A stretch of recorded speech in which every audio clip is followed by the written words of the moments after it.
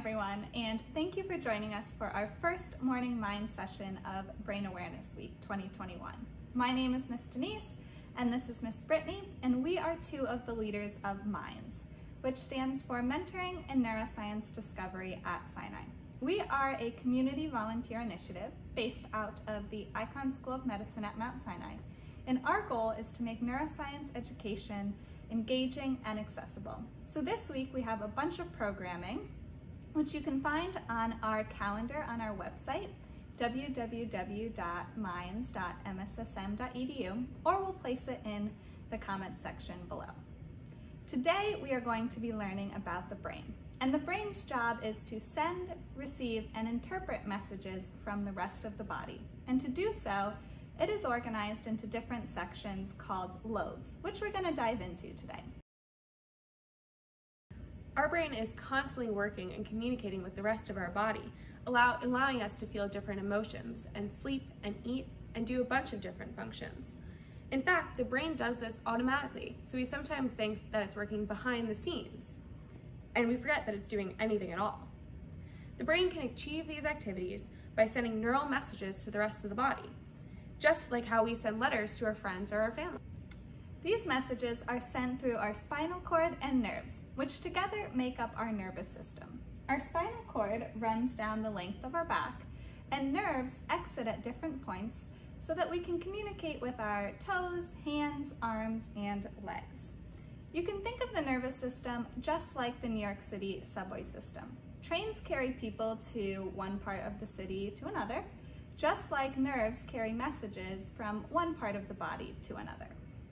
For example, let's say that our friend is about to throw us a baseball. We know that we should catch this ball. So what our brain does is we send a message down our spinal cord, through our arm, and to our hand, allowing us to catch that ball so we can grab it. But this is really only half the story. Our brain can send messages to many different parts of our body, and it receives messages about things that we hear, see, smell, and taste, and touch in this environment around us. For example, let's say we pick up an ice cube. Our first thought might be, wow, this feels cold, but where did that thought actually come from? And it was actually generated out in our hand. So we have nerves in our hand that send information about the texture, the weight, and the temperature of that ice cube through our arm, up our spinal cord, and to our brain so that it produces that thought of, wow, this is cold. So in order to achieve all of these functions, like walking, talking, remembering, and again, most everything we do, our brain is organized into different sections called lobes. And overall, you can see here that we have four main lobes: the temporal lobe, frontal lobe, parietal lobe, and occipital lobe. So today we're going to talk about the functions of each of these lobes, but it's always important to remember that the lobes are constantly communicating with each other to get the job done. First up, we have the temporal lobe, which is located right behind our ears. And it's important for allowing us to hear and interpret sound, like a siren on the street or a friend talking to us. The temporal lobe is also really important for memory, like events from our childhood or remembering a general fact. And we know this because of a critical patient called HM. What happened was HM was having a bunch of seizures, and his surgeons decided to remove a part of his temporal lobe to make the seizures go away. And he wasn't able to form new memories after the surgery. So doctors concluded that this part of the brain is really, really important for memory and storing things that we experience. Next up, we have the occipital lobe, which is located right here at the back of our brain. And the job of the occipital lobe is to interpret things that we see. So it's part of our visual system. Now, have you ever bumped the back of your head and seen stars, so to speak? Well, this is actually because you are applying pressure to tissues in your occipital lobe when you bump your head, causing cells in our brain to randomly fire, and we interpret this as a pattern in the sky that is very similar to what stars look like. So that's where that expression came from. Next, we have the frontal lobe, located right behind our forehead. The frontal lobe is important for us to plan higher order functioning, feel emotions, plan for the future, and much, much more. We can think of this lobe as a superhero because it helps us to solve problems. But overall, this lobe is super important for involving higher order functioning and cognitive functions. Last but not least, we have the parietal lobe, which is located here at the back middle section of your brain. And the parietal lobe allows us to sense temperature, touch, and body position. So it's helpful for allowing us to figure out if we are sitting down, standing up, or leaning over. So if I start to lean from one side, my parietal lobe will sense that and communicate with other lobes to help me stand back upright. So if we put all of these lobes together, we get our brain and the great things that it allows us to do. But like we mentioned earlier, even though each brain lobe has a special and unique function, it's really important they all work together to allow us to experience our environment and the things around us. For instance, let's say the phone rings. We pick it up. We use our temporal lobe to hear our friend talking to us on the other line. Then we might look out the window and use our occipital lobe to see that our friend is standing outside with a soccer ball. We might use our frontal lobe to make a decision to go out and play soccer with our friend. And as we're playing, we would use our parietal lobe to sense how the ball feels against our foot as we're dribbling. So all in all of our lobes are working to help us go out and play soccer. So we learned a bunch of new facts today. Let's put them all together and make our very own brain hat. So reach into your bag, pick out the brain hat template that we gave you and the crayons. If you weren't able to pick up a bag from us, see the link in the comments below to print your very own brain hat. Let's get started. All right, let's begin. Okay, as we just learned, our brain is made up of many different parts called lobes. Each lobe has its own important function, but our brain works together and helps us do everything from walking to reading. So now that we know all this, it's time to make our very own brain hats. We're going to begin. We have two identical halves of the brain here called hemispheres. So we're going to start by coloring in our frontal lobe. And if you remember, our frontal lobe, we called it a superhero because it does a lot of higher order cognitive functions like paying attention, planning, feeling emotions, and much more. So you can color it in any color you want. I think I'm going to color mine in blue.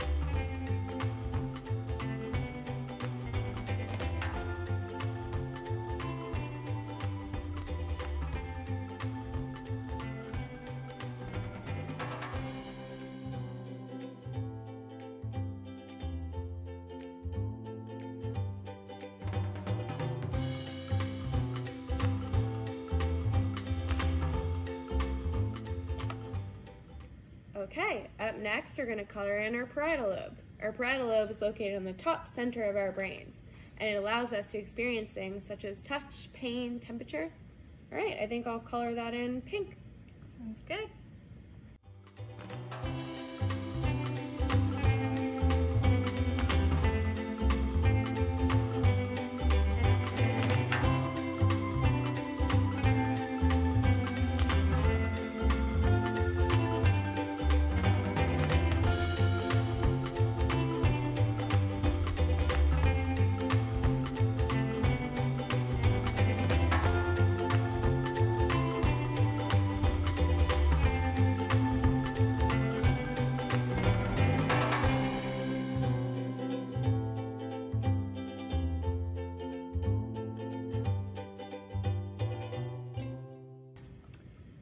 Our brain hat is coming along pretty nicely so far.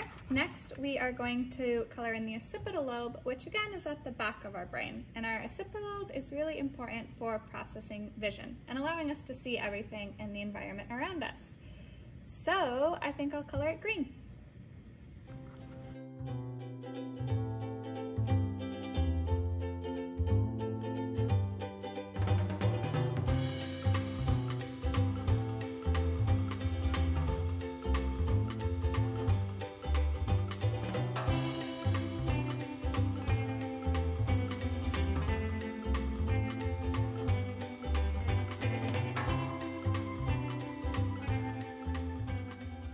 These look great so far. Next, we're going to color in the last lobe, the temporal lobe. This lobe is located right by our ears, which makes sense because it helps us to hear. But also, we learned that it's really important for memory. So I think I'll color this one in, our last color, orange. Sounds good.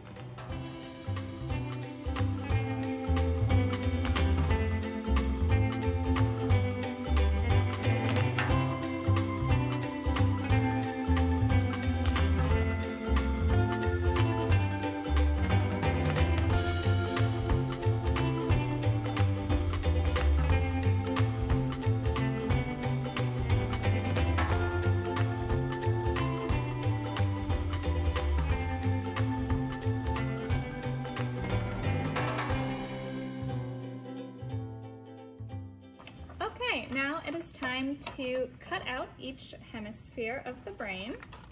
So first we can just cut around the outside.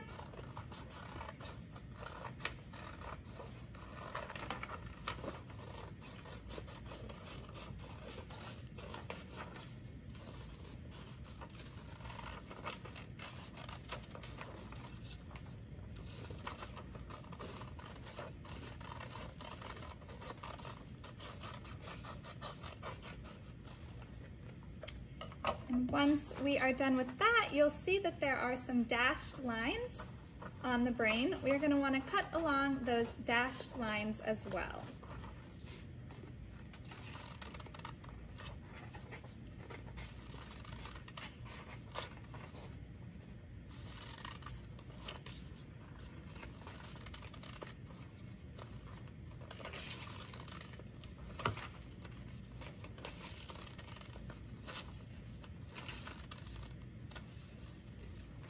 And don't forget the dashed line in the temporal lobe as well.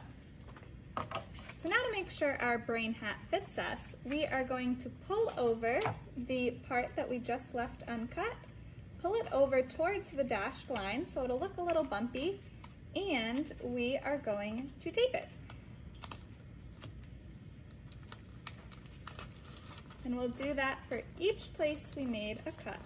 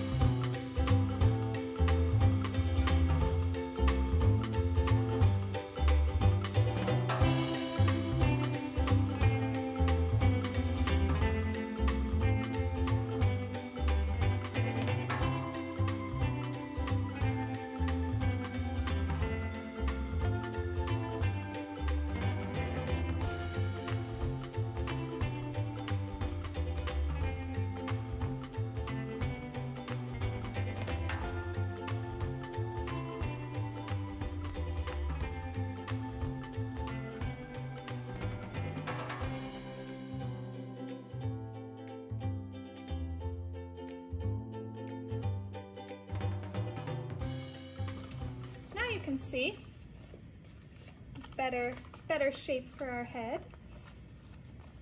And our final step will be to tape the two lobes together. So make sure you match up the frontal lobe with the frontal lobe.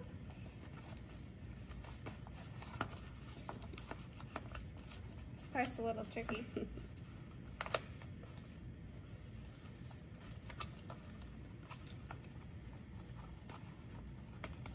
Match up our parietal lobe with our parietal lobe in the other hemisphere.